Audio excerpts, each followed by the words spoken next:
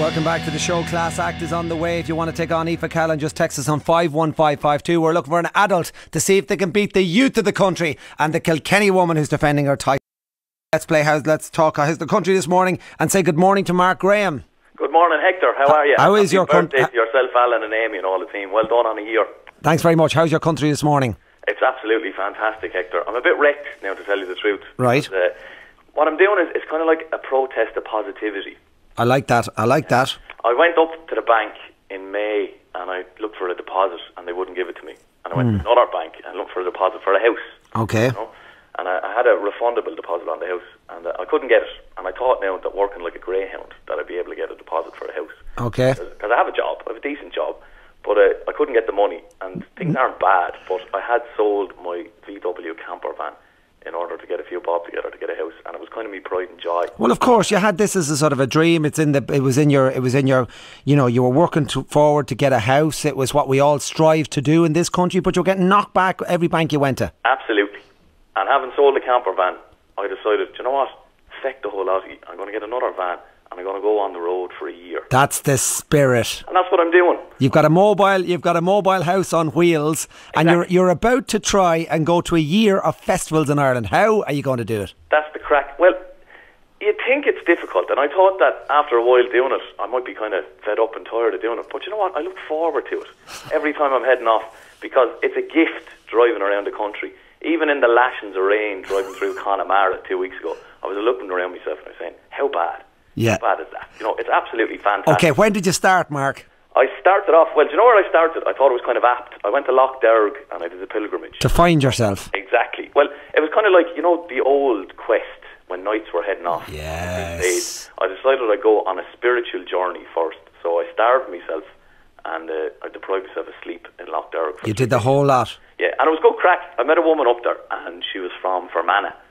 And she was great crack. Now, she was eating the fags up there, because you're not allowed to eat and you're not allowed to sleep for a while. But you're allowed to smoke cigarettes. Yeah, you can. And a lot of people turn to the fags up there just to get themselves through it, you know. Tell me about day 3 of the... Did you start hallucinating? Did you start... Were you spiritually enlightened? I felt... When I was driving up there, right, I'm from Tremor in County Waterford, and I had to drive up to Donegal. And I stopped off in Dublin on the way up because I was feeling tired, you know, just to pull in. But on the way back, I was feeling strangely energised, to tell you the truth. I like it. But I did on the last night, just before 10 o'clock, before we were allowed to go to bed, they were chanting in the church, and I did have a bit of a hallucination in the church, but in a good way. It felt interesting and positive. Very positive. One of the funny things that happened there was there was a lot of teachers there. They were still on their holidays in August, and there was one teacher sitting down. She was chewing on a fag. And there was 2 young girls that we were talking to, myself and this teacher, and they were there because their leaving certs were coming out in 2 weeks' time. Okay. After that, so they were kind of offering up their pilgrimage for their leaving certs. And as they walked off, the teacher took a drag on the fag, and she said, "It's a bit late trying to fatten a pig, and he's already slaughtered." I don't know. It didn't seem to do him any harm anyway. Brian, where have you been since you started your odyssey?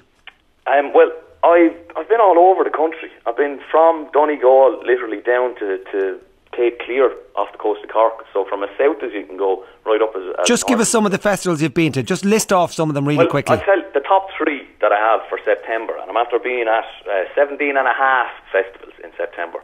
I'm the 6th best bog snorkeler in Ireland. I love it. We know, we had them on here. That was up in Monaghan, yeah. Yeah, Declan and the lads in Monaghan. Up at the cottage, fantastic crack. Brilliant buzz altogether. The Storytelling Festival down on Cape Clear is an amazing place. There you go. Yeah, and that's really good, and it's something to overlook. And for I was thinking storytelling festival, you know, what's that? That's the way we were 50, 60, 100 years ago. And it's brilliant crack. And you go in by the fireside, you listen to stories, and then there's a session in the pub. And the moral of the story that I learned is don't go drinking rum with sailors on an island off the coast of Cork. That's the thing. But one of the things about the bog snorkeling as well, and I think one of the reasons it's great, not just the snorkeling, but when you get people to walk across fields in flippers, they look stupid. Right? There's a great leveller. You could have Elle Macpherson in a snorkeling mask and a pair of flippers, and you got her to walk across the field. Walk across you can't help it. A murky bod will play a flip. It's a great grounder. It is. Great leveller altogether. Superb. Yeah. What's the name of your website so people can follow you on your trip around 156 or 160 festivals around the country? It's ayearofFestivalsInIreland.com. A year of festivals in Ireland.com. Where are you heading to next week or this weekend? Well, this weekend I'm heading down to Kinsale. There's a pity about me, isn't it? This is tough life. I'm heading down to Kinsale first.